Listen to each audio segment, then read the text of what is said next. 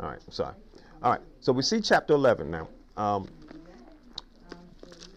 Let's do a quick review, and let's get back to where we were. Now, remember, we opened up with this aspect of there's a situation where Lazarus, the brother of Martha and Mary, is sick. And then it turns out that a message is sent to Jesus. All right, and in verse 2 it says, and it was that Mary which anointed the Lord with the ointment and wiped his feet with her hair, whose brother Lazarus was sick. So that identifies who this is. All right, so these are brothers and sisters, Martha, Mary, Lazarus, and it goes on to say whom Jesus loves. All right. Now in verse 4 it says, and when Jesus had heard, he said, this sickness was not unto death. Now we talked about that, right? How many things that when we look at it, we consider it as already dead. It's done. It's finished. It can't be helped, and we already saw. We go on. We done buried that thing. That was part of the past. It's going on. It was a sad situation. It was unfortunate, but we move on. But then the Lord comes back and say, no. Just because you figure there is no way to resurrect this, or you figure there's no way to take care of this, remember, I am the Lord of all. Right? We're going to talk about that in just a bit as well. All right. So then we got to the point to where in verse 8 it says, and his disciples said unto him, Master, the Jews sought to stone thee. Why goest thou thither again? Now Jesus was saying, we're going to go, and we're going to go see Lazarus because he's sleeping. And then now the first concern that his disciples have was what? This danger. You're not a very popular man amongst the religious leaders. And they're looking to stone you. All right? And we talked about this before, how Jesus would not allow himself to be put to death by what? Stoning. Because stoning was a righteous method of execution that was put forth during the time of who? Moses. Jesus was not put to death righteously. He was put on the cross unjustly, yet even in that, he still was not put to death. He did what? He laid down his life. All right, so he would not allow them to even give the appearance. That's why the scripture says, do not even give the appearance of what? Of evil. So he would not even give the appearance that he had a righteous death. He gave the appearance of his death being one that was unrighteous, which is why he had to be put to death by something other than stoning. All right. All right. So then we talked about that. All right. And then once again, the disciples were confused. We saw that in verse 14, and Jesus had to explain to them plainly, Lazarus is not sleeping as you think, though in my frame of reference, from my understanding of how real life is, he's sleeping from my point of view. But from your point of view, yeah, he's dead. I have to tell you that he's dead. All right. And so that also lets us know that our definition of death, especially those who don't understand Scripture, when you talk about the everyday, people, especially people that don't believe in God, their definition of death is incorrect, because they're only looking at death from a point of view that we can see, and not from a point of view that is true, which is an eternal point of view, all right, or God's point of view. All right, so the Lord Jesus explained that to them. Okay, then we went on and we saw that Martha and Mary, they come out and they hear that Jesus is on his way. And then in verse 24, Mary said unto him, I know that he will rise again in the resurrection and the last day. And then verse 25 is where we really get to the point where we talked about Jesus is all in all. But then when you break it down, when you open that all in all up, he's a whole bunch of little, that's why he's all in all, but you can actually name a few things, which is why the name of the Lord, you hear about Jehovah Jireh, Jehovah, right? You get all those different names, right? Why? Because he is all of those things, but he's also, Lord of Lords, King of Kings, all right? He is God Almighty. But sometimes what you need specifically, he will come down and personally be that with you and for you. That's the beauty of the relationship that we have with God. He can be God of all, but then he comes down and be like in verse 25, when he tells Martha and Mary, and Jesus said unto her, I am the what? Resurrection. And the last verse, he told that blind man he was what? the light of the world. Don't worry about not being able to see through orbs in your head. I give you light of perception is greater than that. But nevertheless, I still will give you light so that your orbs can see. Perception is a whole lot more than just vision. What we have as a natural being is natural vision and limited spiritual perception. We know that because what did Paul said about us being able to see in the spiritual realm? He said we see like we're looking through a what? A glass darkly. And when you look at this, it's like you see how those windows are covered? Now, when people are close to that window, you can tell somebody's walking by there. You really can't tell who it is. But you can see outside, but you really can't see that well. That's like looking into how we look into the spiritual realm. So how do we ever get to understand what's going on out there? Well, what God says is, I'm going to give you information so you can understand. And when you see the shadows and the various shapes of things, you'll know that certain things that I'm telling you here, which are going on out there, is about to happen. But keep on looking for the shadows. Like I just saw a bird fly by. You saw that? Okay. But the reality of it is I can't really tell you what kind of bird it was. But I knew it was a bird. You see? So as long as I had that information, because information is telling me from what I know about outside, birds fly, and what I saw flew. But then when you see somebody else walking by, you can. So I'm showing you the analogy that spiritual truth is just like that. And that's why sometimes it's so open to confusion, because somebody can say, there's a truck outside. And who can disagree with them? Because you can't look out there and go, well, no, trust me. Then there's the people that says, you can't see through that, but I can. Oh, I can see. God has given me, I got that kind of, you gotta watch out for folk like that. All right? They scare me. All right? Because what they seeing out there, sometimes, when I say out there, I'm talking about in the spiritual realm, it's not always accurate. All right? So why? And a lot of times they do that, like what Jesus said, so that they could get the praises of what? Of men. They want people to think they're all that. To be the best witness you can be is to be honest and truthful. I don't know. I can't tell. Now, if something comes closer to the window, I might be able to see it, and probably we all can see it. So so be careful of those kind of things. But Jesus had to reveal himself to Martha and Mary. I am the resurrection. You're seeing me as the God, which is why Martha and Mary both were able to say, I know that Lazarus is going to rise in the resurrection at the what? At the last day, because they understand the what? The big picture. Just like we do. We understand. We know Jesus is coming. We know he came and was born, and we know he was crucified, and we know he's coming again. Can't nobody confuse us with that. But then when you open up and allow God to become the personal relationship God that he wants to be, and he wants to become all these various things to you, that's a lot of times when it takes faith and confidence in the Lord, because God is about to tell you, but hey, what? I can be this to you, and whatever that this is, that's who he can be. And that's why the name of God is as big as you can. There is no, you can't name all the names, because there may be a name, there may be a Jehovah something that only you can relate to. Only you can relate to. He goes, I'm the Jehovah, and then he names that situation that you specifically need. So even when we say Jehovah Jireh, various things, that's still it's smaller defined, but it's still somewhat what? Abroad. And I'll use the word public. But there's still some things that are really, really specifically just for you. All right? And we always have to keep that in mind. All right. I know that was a review, but I wanted to make sure I nailed that down so that we can have confidence in our relationship with the Lord. All right. So then we talked... we saw that how Jesus wept, and we said he wept because he was not sad that Lazarus died, but because what? He saw the heartache that Martha and Mary and all the townspeople had. All right, and so we talked about that.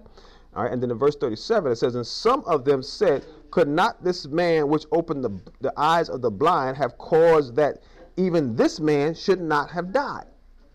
Now, they're putting two and two together. They're using logical thoughts here. If the man opened up the eyes of a blind man that never could see, couldn't he have stopped this man from dying? And do we do that? We do it all the time, don't we? You know, Lord, you could have caused me to to know that this big bill was coming, and I would have saved a little bit more money. Lord, you could have helped me to know that my car was about to break down, and I would. Lord, you would have helped me to know that, you know, this was not going to be the best job, or that, you know, and we can go on and on and on and on and on, right? About a variety of things that we want the Lord to tell us so much ahead of time. But in reality, this shows us really how the relationship works. The Lord will give us what we need when we need it. And that's sometimes hard medicine to swallow, because we think we need it when we want it. And it's difficult a lot of times for us to accept that, because when we are hurting, guess what? We're hurting.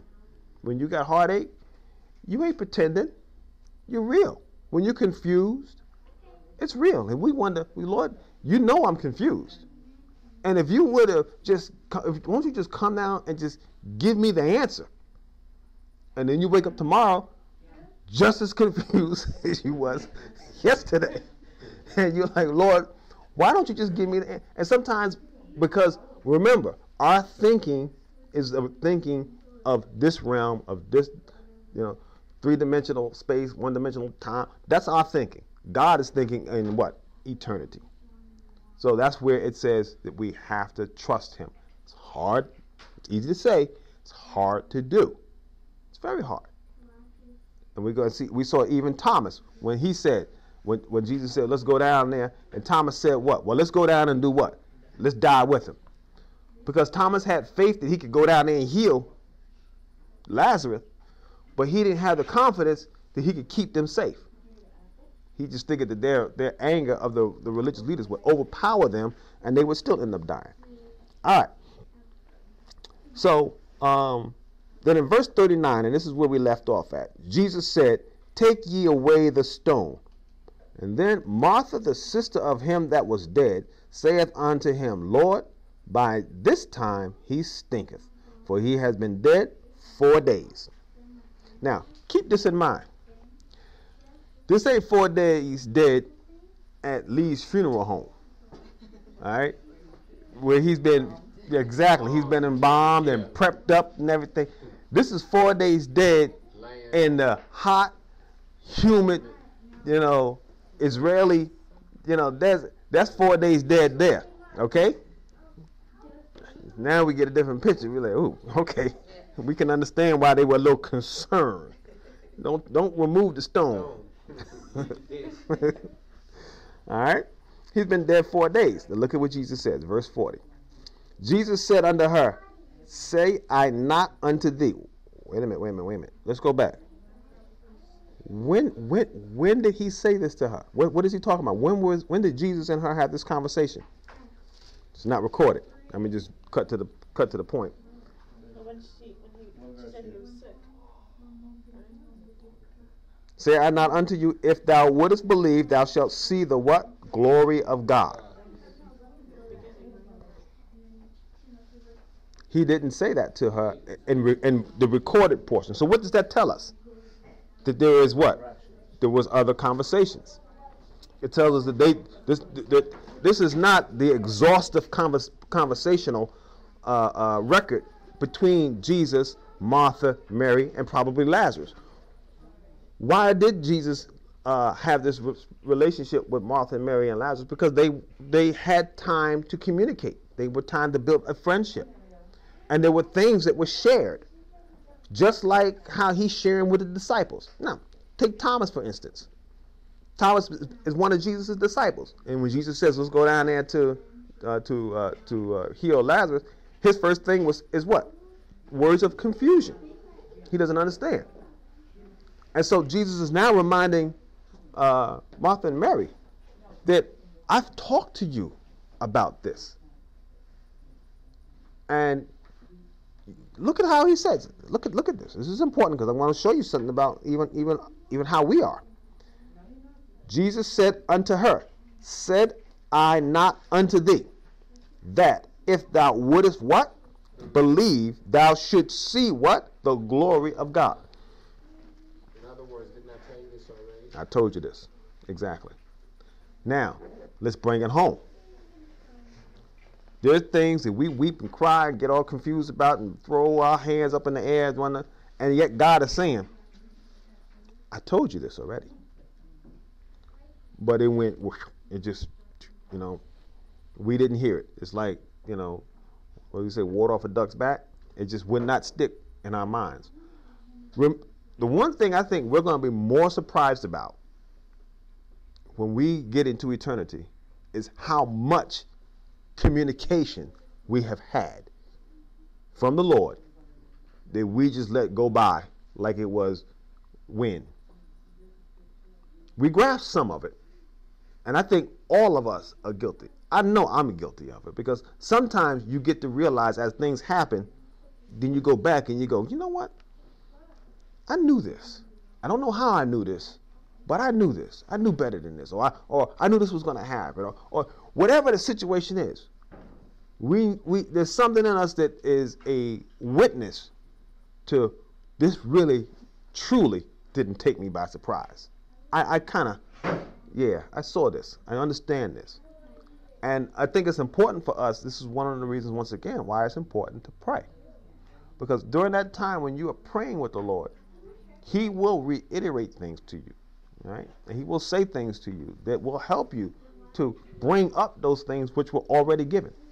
And that's important to keep in mind. Not to mention His word. And times when you're talking to other people. And we're going to get to that in a minute. So keep this thought in mind, because we're going to see this again. All right? In verse 41, it says, Then they took away the stone from the place where the dead lay, and Jesus lifted up His eyes and said. Now, here we go to another little situation that's important. I just talked about prayer, right? What is Jesus getting ready to do? Pray. He's getting ready to pray. Look at this prayer. All right, watch this. Father, I thank Thee that Thou hast heard me. All right, 42. And I know that Thou hearest me always. But because of the people which stand by, I say it, that they may believe that Thou hast what? Sent me. All right, and then He finishes the prayer. All right, the first thing I want to point out, remember what Jesus was talking about the Pharisees, and He talked about how they like to do what kind of prayers? Long prayers. Because they think that they're going to be what? Heard. How long was this prayer? All right. This was Jesus praying to the Father, but it was a real prayer. One of the things that we have to kind of scrub ourselves of from a traditional thing is that we have to pray, for hours and hours and on end. Now, one of the reasons why, and we're going to see this later on when we get into this, the people will say that is because Jesus will make this statement to Peter. He will say, could you not watch with me one hour while I was praying? All right, and so people would jump on that and go, well, you should pray at least what? An hour. And I don't ascribe to that, because what that then does is it makes prayer a regiment, and it gives what's the word I'm looking for? It gives processes to prayer. When prayer is your heart to God's heart, right? It's like when you go ready to talk to your child, you're going, okay, I'm going to talk to them. So that they really think I really care for them, I have to at least talk to them for an hour. Do you do that? You don't do that. You say to them what you know you need to say to them so that they know you care for them, that you respect them, you want the best for them. And then when you finish saying it, you're done. Same thing with prayer. Now, sometimes it may take longer than a verse and a half. Sometimes it may be even shorter than that. But prayer should be real communication. All right? And don't let nobody tell you that you ain't praying because you didn't pray for 2 or 3 hours. But then there are times when you want to do it. All right? There's times when you want to just be immersed in that. There's no set rules and don't let nobody put no boundaries on you. You do what you know works for you and how you communicate. It's a personal thing. But at the same time, the key is do it. That's the key. You know, you have to have that communication. If you don't have the communication, then you're not praying. And the Bible does say pray what? Always. Without ceasing. So that means that we should always have a communication going on with the Lord. All right? So that's important to keep in mind. All right? So he says his prayer. Now, in the prayer, he says, Father, I thank thee that thou heard me. He has no problem understanding while he's speaking that the Father's hearing him. And he's also saying that he's praying not because he's trying to build up himself. He's actually praying what kind of a prayer? An intercessory prayer. He's really praying for those people that they might what? Believe. All right? And the reason he has to make this prayer, we're going to see this in a minute, because just because the Lord is about to raise Lazarus does not guarantee that everybody's going to believe in Jesus. And they're going to see it with their own eyes. And they're still not going to believe it. So Jesus is praying for those that need this, Lord. Help them that they might believe. Let's go on. Let's see what happens. Jesus made that prayer. You'd think everybody that saw it would believe. Look at verse 43. And when he had thus had spoken, he cried with a loud voice, Lazarus, come forth. Let me pause there for a minute, because I heard a lot of people say, well, if he had just said, come forth, everybody in the grave would have came out. That's why he had to say what? Lazarus, come forth. Well, I don't know. I'm no expert, and how you call people from the dead. But I do probably guess this. I probably guessed that there were probably more than just one person dead named Lazarus. You see what I'm saying? So the thing I'm saying, the reason why I bring this out is you have to keep this in mind. That when God has something for you, nobody is going to take yours. When Lazarus was, if he had said you or man, or he would have come forth. He called them by name because the people there would know who he's what? Calling. All right. I don't really subscribe to the fact that because I'm sure there was somebody else on that planet named Lazarus, and he would have came up too. Been somebody in another country. All of a sudden you see that guy named Lazarus, but Lazarus all over the world just rising. Yes, sir. I believe you're right. Like he said, I'm saying this just so the people will believe. Like I think he didn't even have to say it. Right. He just took the stone and the guy would have walked out. Mm-hmm. I think he's just doing that for our benefit. Exactly. It's a lot that's being done for our benefit. All right. It's kind of like, when babies are learning to walk, and we're learning how to walk in spiritual things. One of the things that we have to do is we have to put little cushions on the edges of the furniture, because they're gonna bump into it. And do you know how many things in the spiritual realm the Lord is just putting cushions on for us, just so we don't break our neck bumping into stuff spiritually, all right? And so he's just trying to use the word, excuse me, but let me use the word, dummy proof it, because from a spiritual standpoint, we don't get it. But that's why we are so reliant, number one, on his word and on the Spirit of God. And if we allow the Spirit to speak to us while we go through this word, our eyes will get open. It will happen, because that's the only clue we got. We need God through his Spirit and the word, which is handwritten just for our perception, our dimensional reality. Because in the real eternal sense, the word is a whole lot more than just these letters on pages. You'd be surprised how alive. That's why the Bible talks about itself as being alive and quick. All right. So you'd be surprised and that's also why the Bible says that the word, heaven and earth will pass away, but my word will never die. And in Proverbs he says he has exalted his word above his name. So when we get into eternity and we go to look at the word, it probably won't be a leather-bound book like this. It'll probably be something, I don't know, something other. And yet we'll still be able to gain insight from it. All right? So I think that's important to keep in mind as well. All right. So he said, Lazarus, come forth. Verse 44, and he that was dead came forth. Now, how does he come forth? Bound hand and foot with grave clothes, and his face was bound about with a napkin. All right? So he's all tied up. He was able to come out the grave, the spiritual or the natural death, but he couldn't come out the natural clothes, the natural bindings that he had. All right? So what did Jesus say? Loose him and let him go. All right? So it wasn't a sense of, here he is, he's resurrected, now we're done. He said, now I have resurrected him. Now you go do your part. Now we talked about that thing in your life or your situation that whatever it may be sometimes, and not everybody goes through it because not everybody has a Lazarus type of situation, but you may have something like that.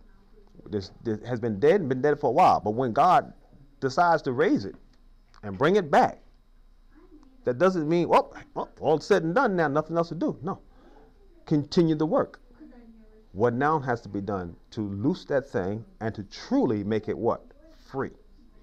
Loose it and let him go. All right? So that's important to keep in mind as well. Now, look at verse 45. We're going to connect this to what we were talking about before in just a bit. Then many of the Jews which came to Mary and had seen the things which Jesus did believed what? On him. All right? Many of the Jews. Many. What does that word many tell you? It was a lot. And what does it also tell you? It was not what? It was not all. Wait a minute. What did he pray? Didn't Jesus pray? Father, I pray that they would, when they see this, that they would what? Believe. Jesus prayed. Now, you try to tell me that if Jesus prays for you to believe, and everybody there that was watching it, heard the prayer, and they saw the miracle, all heard the prayer, all saw the miracle, and many believed. What's missing? Unbelief. We're missing the fact that all didn't believe because of unbelief. Let's go to the next verse. What I think about is nice, though, is that in verse 45 it says many, and then in verse 46 it says but some. We got Bible dropper-itis today. I've been watching it. They're dropping the word. It's what the word dropping. So let's hang on to it. The devil he don't like us going through this. Now look at verse 46. 46 says, but some of them went their way to the what? To the Pharisees. To do what? To tell on Jesus. I'm telling on Jesus. And they told the Pharisees what things Jesus had done. They didn't believe. They went back to who they have confidence in. And there's a lot of people, I don't care what Jesus does, they got confidence in what they have. That old traditional, and I have to say that, and not trying to be negative, because there's a lot of good folks out there. I mean, very good. But the tradition of sticking with old dead religion is sad, because we should not want religion. We should want what? Jesus. Give me the Lord. Give me God. All right? Give me his word. Give me the Holy Spirit. I don't really want religious institutions and religious tradition, because that is going to eventually be what fights against Jesus. Remember, the Antichrist is not coming as a wicked, lying, whoring, stealing, killing monster. The Antichrist and the false prophet is coming as a religious system. Something that looks good. And that's why he's going to be so appealing. And so many people are going to be drawn to him. Remember, the Antichrist is not anti, meaning something that's opposing in attractiveness. It means in replace of. It basically, you could almost call him the replacement Christ. That's why Jesus says, many will come in what? My name. And deceive many. All right? Yes? Because when the verse that you quoted before, it always confused me when it would be exalted above his name. Mhm. Is that why? For that reason, that because people can come in his name and you don't, that verse always confused me. Well, why he does it, I can't really say, but what it does, it gives me the understanding that he puts very much a lot of importance on the word. I think that's what I kind of pull from that. Why he does it, I'm not sure. Because he even says that heaven and earth shall pass away. But my word, And we all think that heaven is great because everybody wants to go to heaven. mm-hmm. So how could he allow heaven to pass away? Before. The word to stand. Mm-hmm. But see, this word is so important because this is the only way that we can really get back to him. Right. There's no other way. So that's why so much emphasis put on this word. Because the word and the Holy Spirit, they're all in Jesus, they're all working together. They're all one. But it's really amazing how he does it. It's just like say some things I just don't understand why he say it, but Right. that's just the way it is. And so I go with that it's a situation where I can't tell you why he's doing it, but I do know the result of what he's doing is that we are to truly value the word. We got to put high emphasis on it, which is also one of the reasons why throughout history there has never been any literature attacked more than this Bible. Because if we can kill this Bible, if we can kill the Word of God, then you're not going to get people to truly find the Lord. So he's saying, I think what he's trying to say is, let me show you how much emphasis I'm putting on the Word. I'm exalting it above my name. Now, that's about all I can say upon it. And I'm sure, once again, when we get into eternity, that statement that is in Proverbs will have a lot more to it than what we are able to comprehend in this three-dimensional, aspect of time. You follow me? So, but it is something to keep in mind. All right? So we see now that they done went and told the Pharisees. Verse 47. Then gathered the chief priests and the Pharisees and council and said, what do we? For this man doeth many what? Miracles. All right? I think it's important to... What version of the Bible do you have? New King James. New King James? Okay. Anybody else have a Bible that says anything else other than miracles? Mine does. Where you at? 47? It says signs? Which Bible? Evidence. Signs and that's the Amplified? Okay. All right. As we go along, Marvelous Signs. Which one do you have? New Living Translation. Okay. And King James. Okay. All right. We're going to at a certain point do a little emphasis on Bible versions. I don't know if I'm going to do it as a separate session, or I might do it as an insert, or I might just gather the information and give you the DVDs. I'm not sure how, but it's important, I think, to understand that certain versions of the Bible have a slant. Now, I didn't say they were incorrect, because remember, you can't kill God's word as much as you would try. All right, you can't kill. It's like they couldn't kill Jesus. You can't kill the word, and people will try to put a slant on it. But what's important is to recognize that, number one, this Holy Spirit will always reveal it, and it has. And also, the person reading it will still be able to get what God wants to gather. Because who is the true teacher of the Word? The Holy Spirit. And that's what people that try to put those little slants in it don't understand. See, you could call purple green all you want. If the Holy Spirit wants you to understand that purple is purple, no matter what you call it, he will reveal it to you. And you can't understand the word anyway unless it's what? Revealed. All right, so that's one thing that they miss. But with that being said, there are some other things.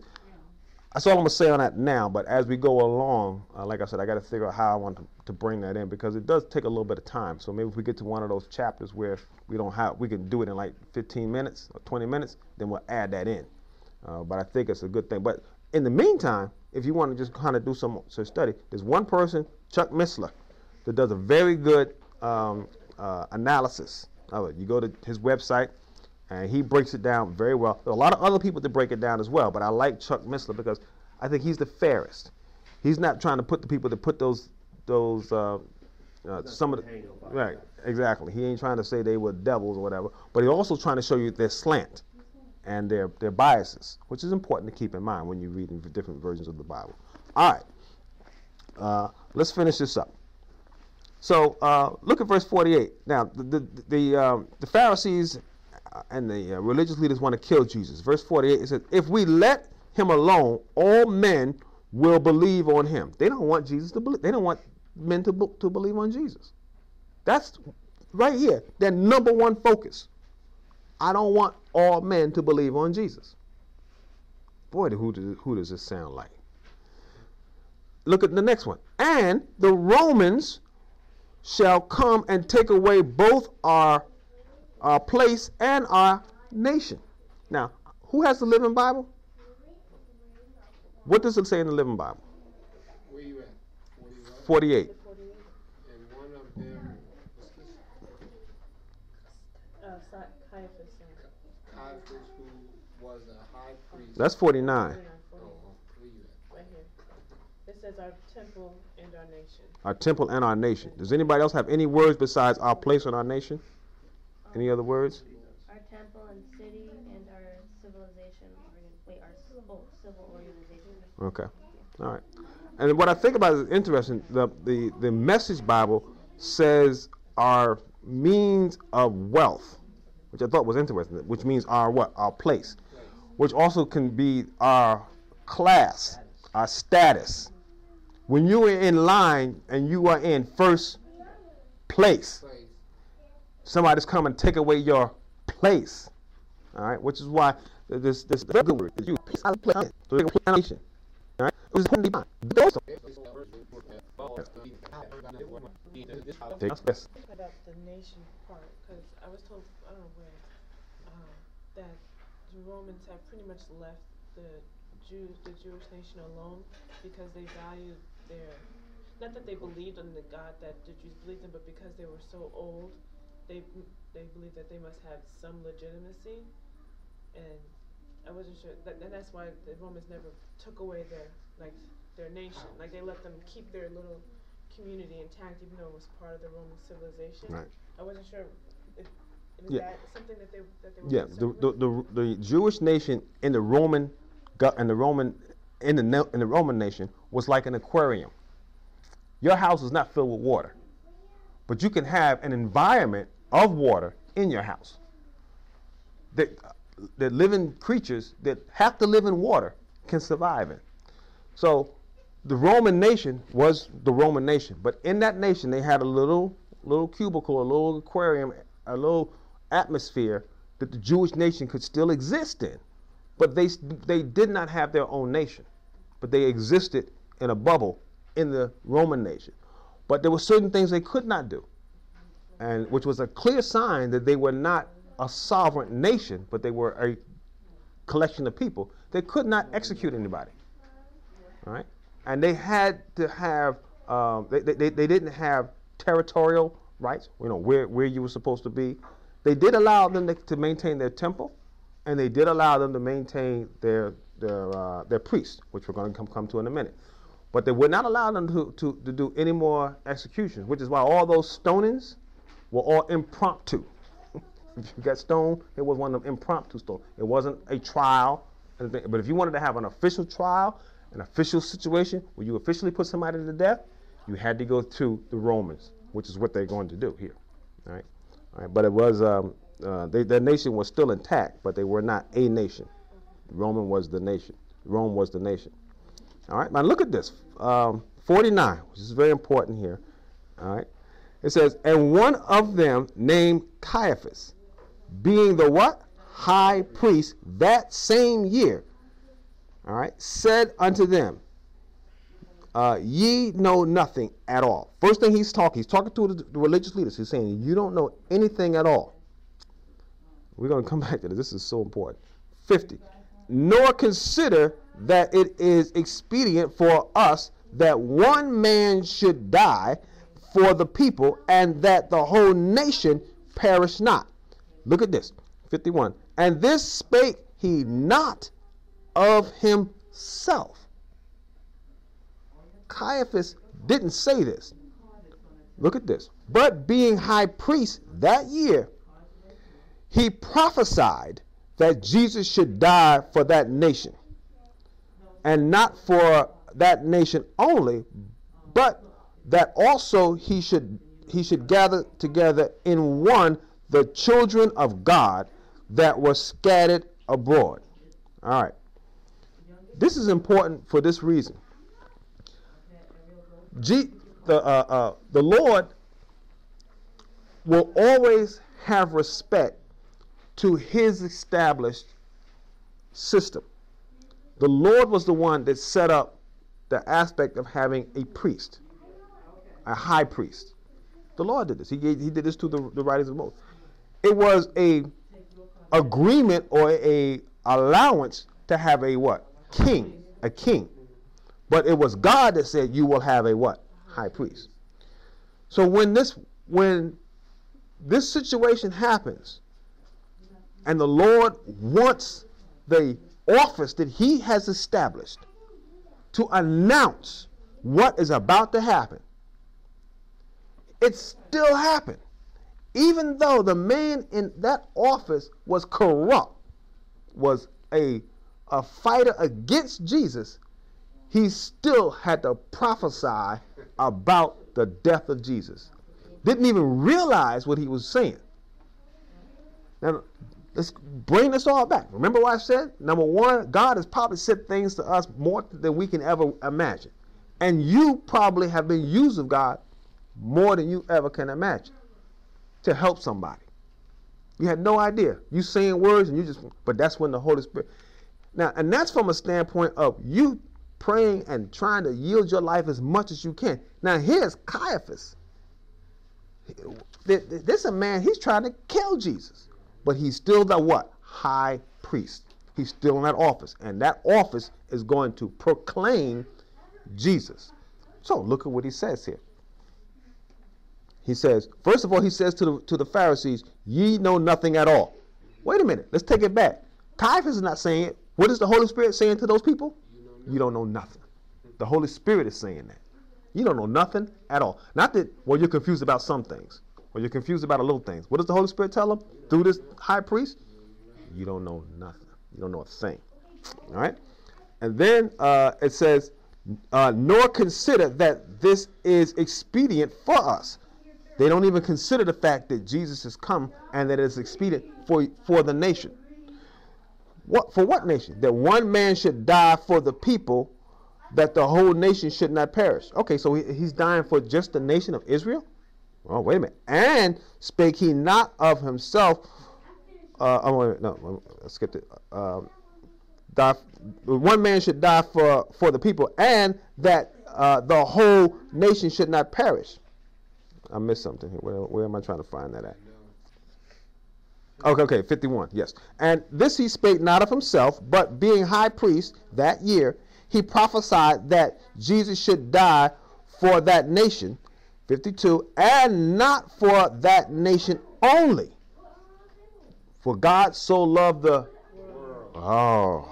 But that he should gather together in one the children of God that were scattered where? Abroad. That means everywhere. And he didn't say the Jewish people. He said the what? Children of God. It's important to keep that in mind. So but who said this? Whose mouth was using? Who spoke this? The high priest, Caiaphas, spoke something that was a prophecy of what Jesus was about to do. But was Caiaphas going to be a beneficiary of this? No. He wasn't going to be. See? So it's important to keep that in mind. So you have two situations. Person in the office that God has designed that was corrupt. But then you also got somebody else who's going to be part of this. Somebody that's following Jesus through his whole ministry. And still was what? Corrupt. All right, so let's finish this up now. All right. So 53. 52, yes. Not for the nation. Oh, we did that. 53. Then from that day forth, they took counsel. Who was they? The Pharisees. Together for to put him, who was him? Jesus. To death. Jesus therefore walked no more openly among the Jews, but went thence into a country nearby the wilderness unto the city called Ephraim, and he there continued with his what? Disciple. All right, so he continued with his disciple. Now this is important, and we're going to bring this out. We're going to show you some things about Resurrection Sunday or Easter as we go along here. 55. And the Jewish what? Passover was nigh at hand. Many went unto the to the country up into Jerusalem before the what? Passover, to purify themselves. Jesus is about to be put to death. What happens in the Passover? They kill a what? A lamb. They kill a lamb. All right? And so a lot of times we wonder, you know, this was fulfillment. When Jesus dies on that cross, he is fulfilling what actually happened back during the time before Moses even started his campaign. He was just beginning. He was showing the signs, those 10 plagues that hit, and that 10th plague was what? The death of the firstborn.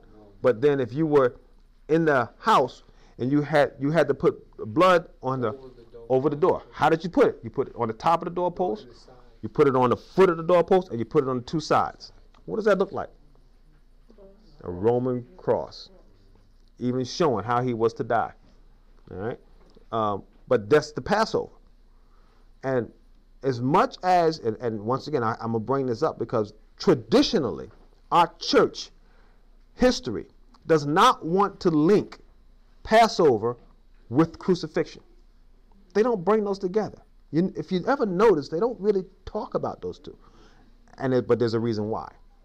And we're going to get into that as we go through this in the book of John. But I want to tell you this from a standpoint. The Jewish history and the church history has a lot of conflicts. A lot of conflicts. And it gets to the point to where it's almost like what we're reading now. The religious leaders versus the followers of Jesus. They're all Jewish people, but they got this split going on. That's why when Jesus did the miracle, many believed, but some didn't. All right?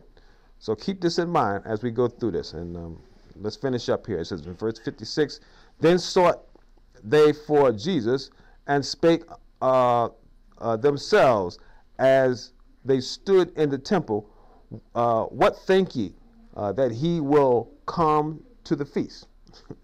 Not only is he going to come to the feast, he's about to what? Fulfill the feast. All right. 57. Now both the chief priests and the Pharisees had given communication that if any man knew where he were, he should show it, that they might what? Take him. All right. So there it is. The word done went out. All right. Who ever sees the Lord, whoever sees Jesus, let us know.